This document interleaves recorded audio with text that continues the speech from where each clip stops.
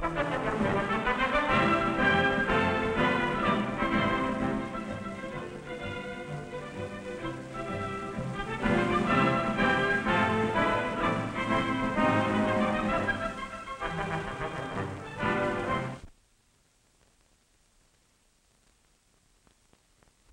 know, it's been almost 200 years now since that famous night when Paul Revere looked up into the church tower there in Boston and saw the lantern which signaled to him the approach of the enemy. Now, in the period of time since then, there have been a great many changes, but the one change that has been most important to all of us is the fact that today our two oceans, one on either side of the country, are no longer barriers to a sudden surprise attack.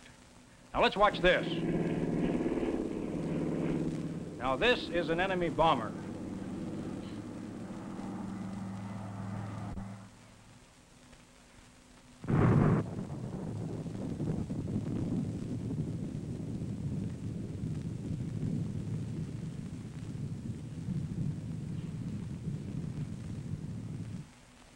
Now, what we saw there could happen to any of us. Fortunately, it is the responsibility of the United States Air Force to prevent such disasters. The old lantern of Paul Revere's time has given way today to such modern things as the electronic eye, which sweeps the sky both by day and by night to prevent the arrival of any unwelcome intruder. So let's look now at our all-important radar defense screen. To tell us of this, we are privileged to have as our guest on Science in Action, Brigadier General James W. Andrew, United States Air Force. Welcome to Science in Action, General Andrew. Thank you, Dr. Herald. I'm glad to be here. I'd like to point out that while the Air Force is responsible for air defense, we are closely assisted by a group from the Army and Navy, as well as a very important group of civilians known as the Ground Observer Corps. Well, in looking at this map over here, I can see that it must take a tremendous group in order to do all of the things that you have to do. We have some 3 million square miles of territory here in the United States, and just about 10,000 miles of both border and coastline completely around the country. It's such a big job, Earl, that the Air Force has made the Air Defense Command a major command of the Air Force, with headquarters in Colorado Springs here, headed by a 4-star general, Benjamin W. Chidlaw. He has his command divided into 3 air defense forces. The Eastern Air Defense Force, made up of 3 air divisions, the Central Air Defense Force, made up of 5 air divisions, and the Western Air Defense Force, made up of 3 air divisions.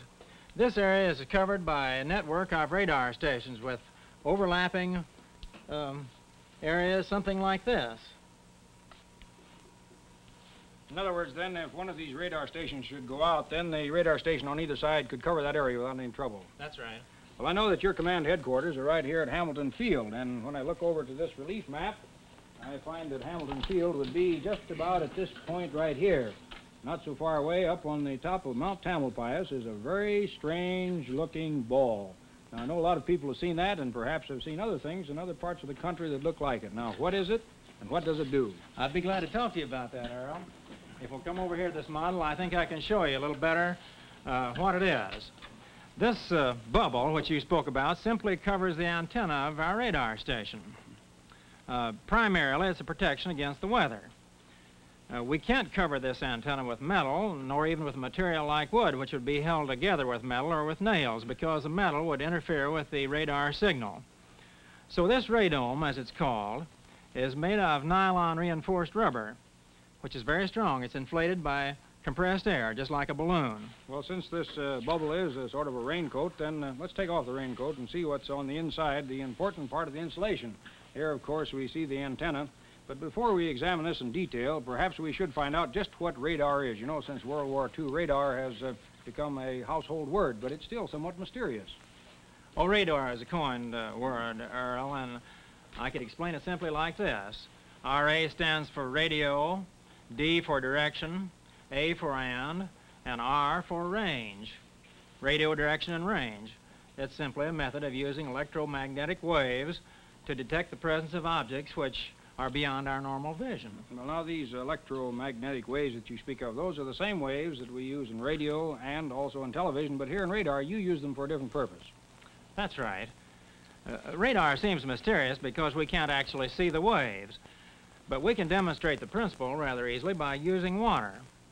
If I drop a pebble like this, you'll notice that it starts a series of ripples that move out toward the edge in circles.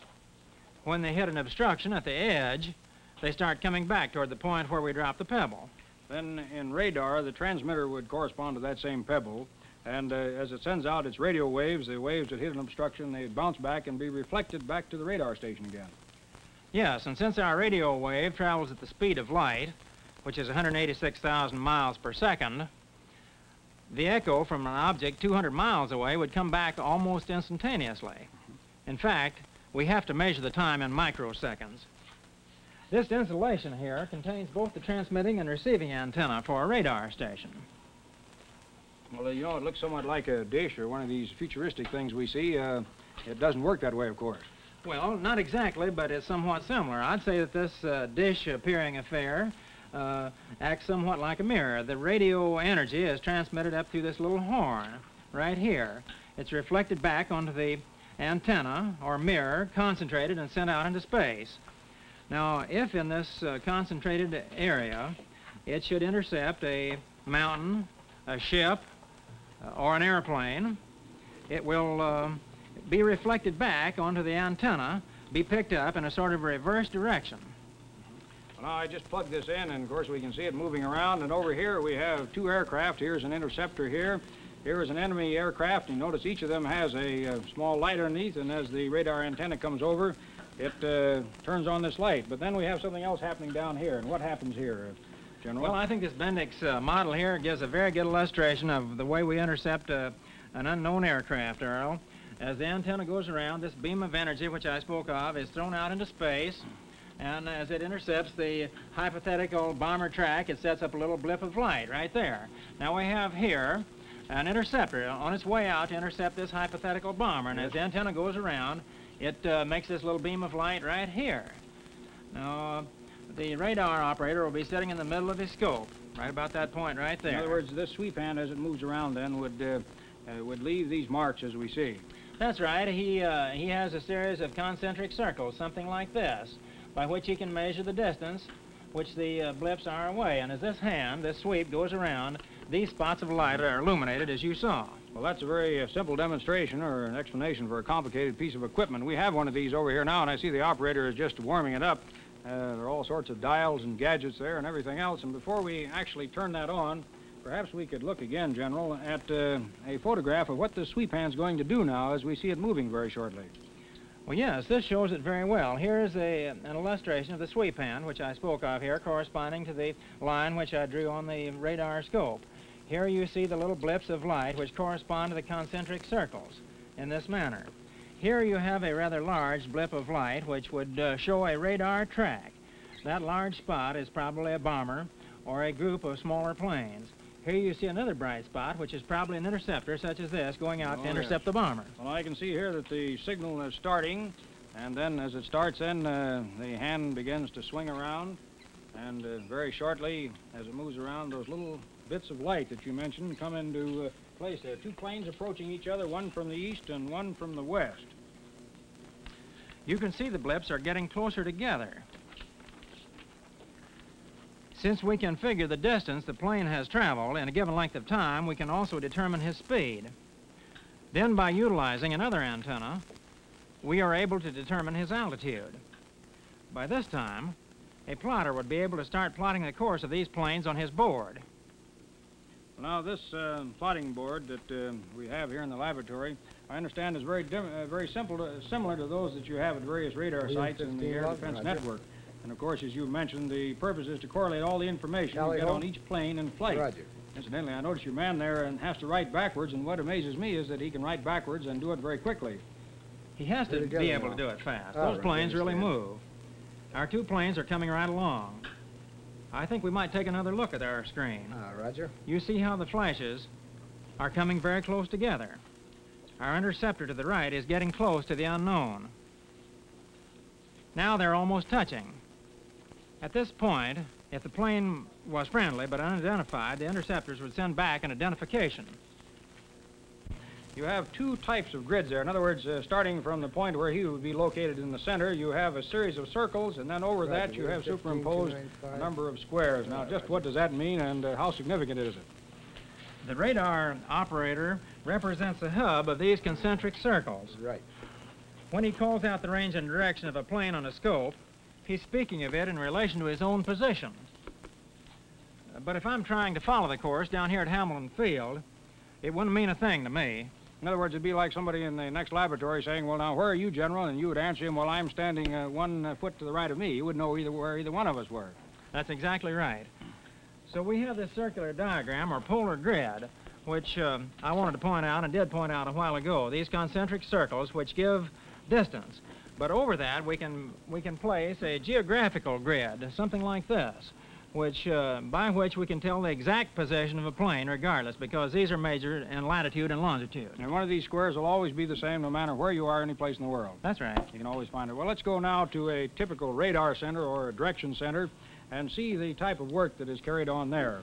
Now, I see the huge plotting board, very much like the one that we have here, and I notice that there are a number of scopes there. Those have different sectors, do they? That's right.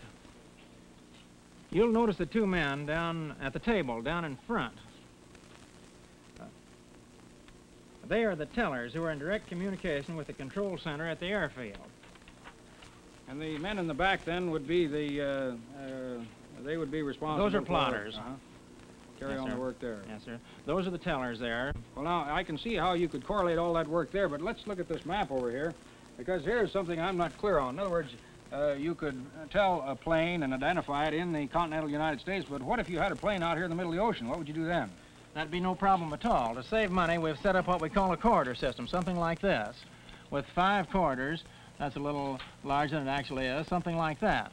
Now, the Civil Aeronautics Administration has set up a system whereby they give each pilot who leaves Honolulu a sealed envelope.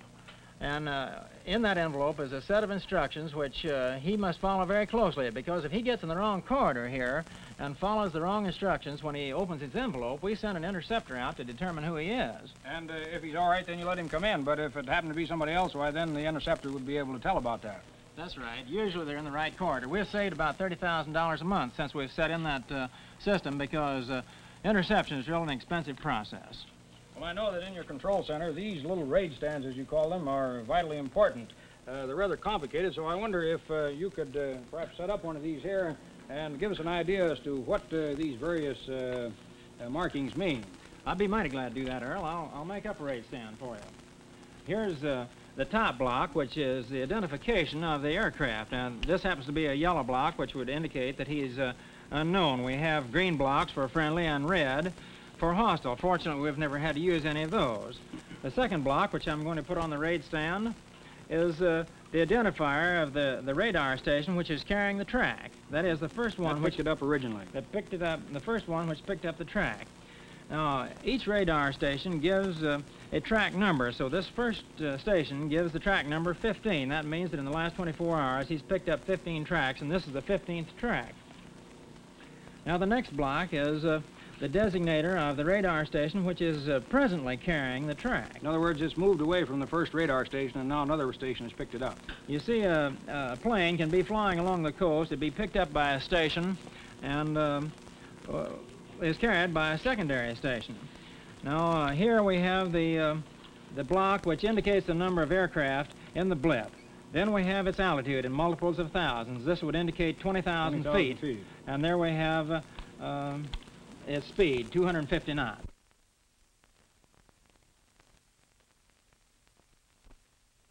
Well, let's take these two raid stands, this one an unknown ship, we don't know what it is, and this one an interceptor, and take them into the control room and see how they are able to be moved about on this giant map and how you're able to keep track of them that way. Now, this is your giant plotting board?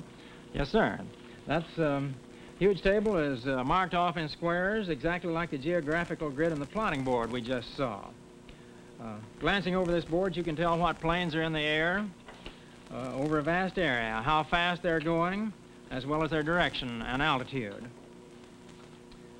In time of actual attack, Well, let's see. First, General, these people who are sitting here, these are your assistants in the operation of the control center. That's correct.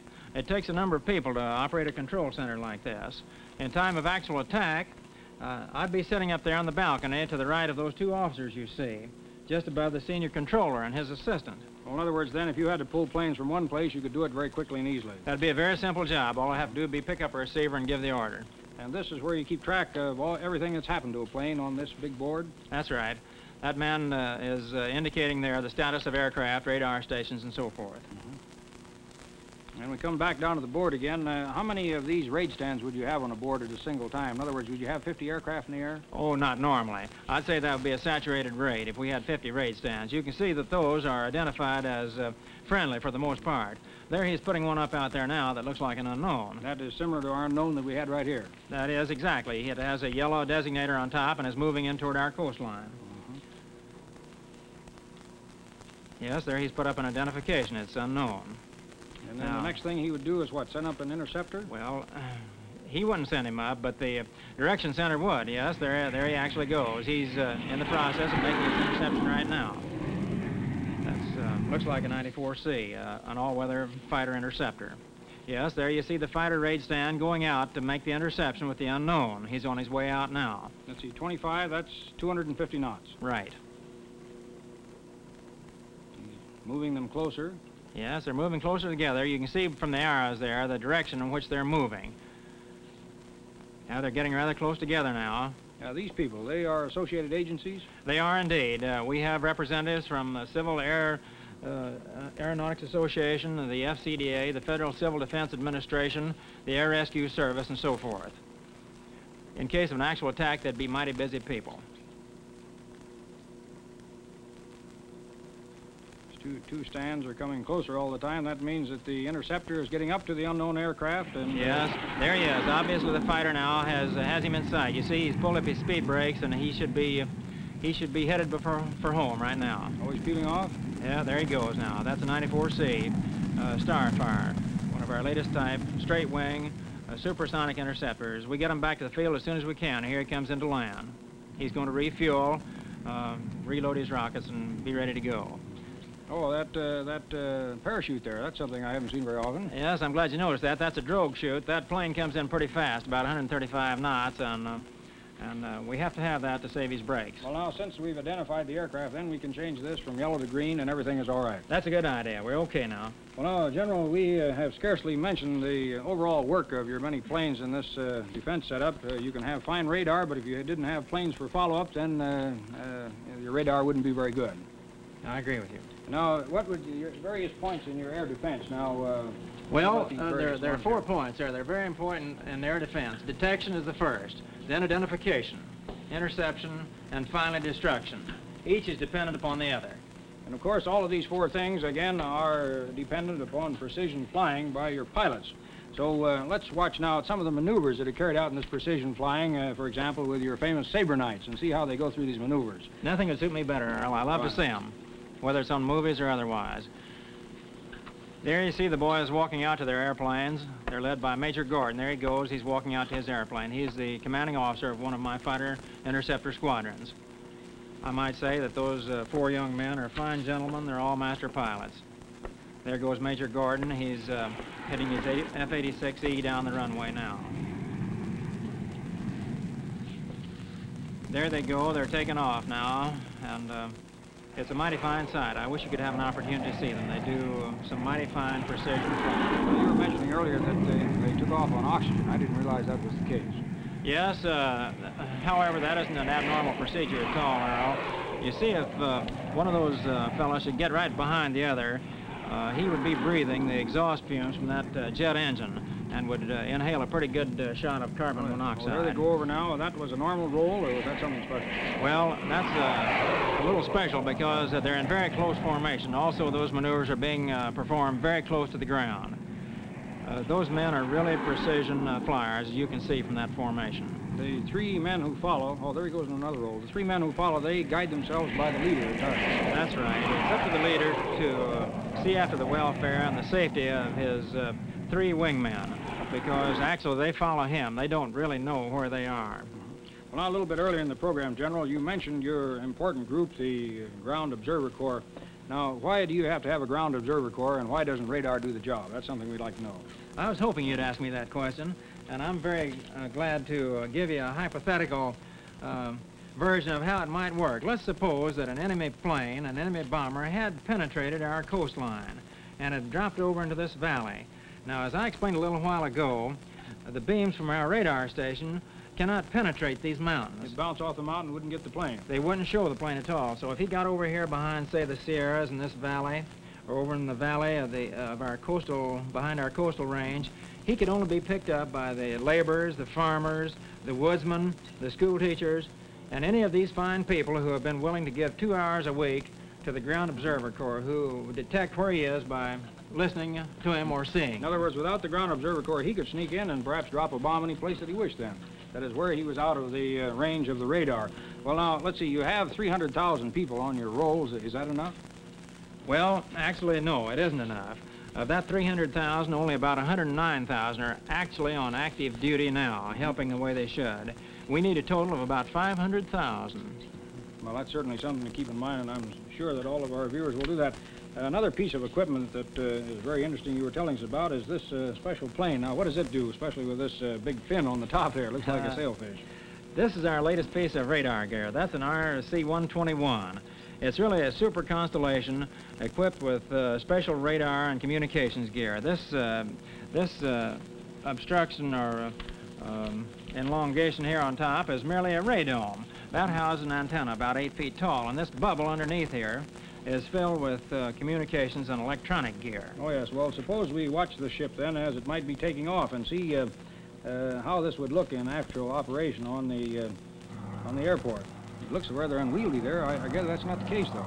No, people, friends of mine who have flown this airplane tell me that it flies very much like the passenger-type aircraft. It's very fast, it has a long range and great endurance, and it makes a very valuable addition to our radar defense net, because this plane could be able to vector a fighter interceptor to a hostile bomber track a long distance at sea. Well, it's certainly an amazing and a very beautiful craft, but General, looking back over these various factors in the defense picture, we see these great radar installations, skilled operators ready to interpret the radar picture, control center where the flight of every plane is carefully watched, and of course the jet pilots ready to take off on an instant's notice, and then the very faithful and all-important Ground Observer Corps patiently watching the sky, and finally, of course, this flying radar unit that we saw demonstrated here. You know, that's quite a difference from the sort of thing that Paul Revere had to his lantern in the watchtower. Yes, Earl, but Paul Revere had one great advantage. People were prepared and willing to act when he gave the word. Today, the people of our country have yet to be convinced that our present danger is a very real one. Organizations such as the Civil Defense Authority and the Ground Observer Corps are vital supplements to our military force. Yet they remain undermanned, while a hostile force overseas grows stronger every day. In other words, then, radar can only warn us. It may keep us from a surprise attack, but on the other hand, if an attack does come, every one of us has to be ready to do the thing that we will need to do. That's exactly right. Well, General Andrew, I want to thank you for coming to Science in Action to tell us about these matters. Thank you, Dr. Earl. Dr. Herald, I've enjoyed it very much. I'll be back in just a moment with the Animal of the Week.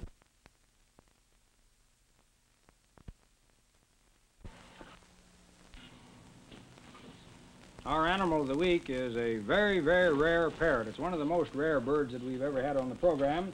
It is the hawk-headed parrot, and it comes from the Amazon basin and also from northeastern South America. Brought here by Don Philpott.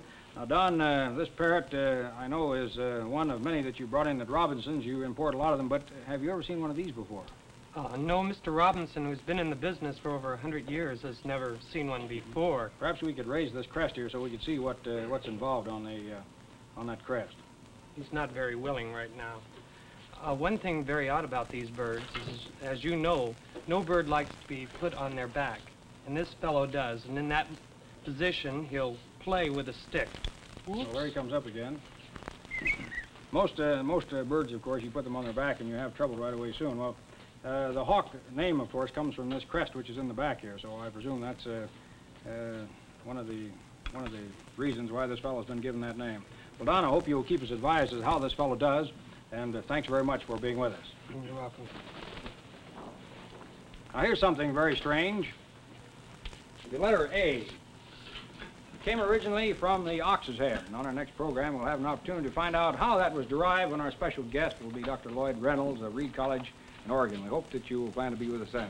Thanks a lot. You have just seen another in the fascinating television series, Science in Action. Science in Action is produced by the California Academy of Sciences under the supervision of Dr. Robert C. Miller.